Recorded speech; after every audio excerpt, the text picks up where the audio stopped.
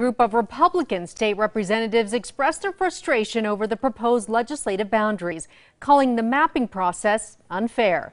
News 13's Jackie Kent is live at the Roundhouse with the details. Yeah, State Rep Stephanie Lord says that the proposed House maps kick the conservative-leaning city of Edgewood out of her district. She says her constituents are concerned they'll be stuck in a district that is more in line with Santa Fe than the East Mountains. The East Mountains is a very, very unique area with very unique issues. It is the whole area. So District 22 has always been a community of interest. And the biggest problem is it being moved around. It's not representative of the people anymore. During a meeting on the House floor this morning, the so-called Citizen Redistricting Committee presented its recommended maps for the New Mexico House, while outlining the process, which included input from about 2,000 New Mexicans.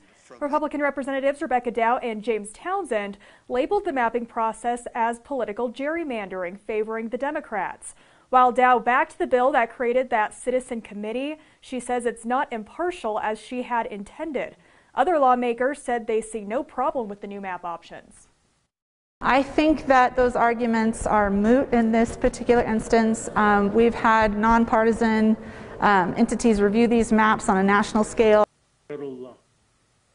We have to respect them. A House committee took public comment on the maps this afternoon. One speaker is urging lawmakers to work with indigenous communities in the northwest part of the state to ensure more Native American representation is heard.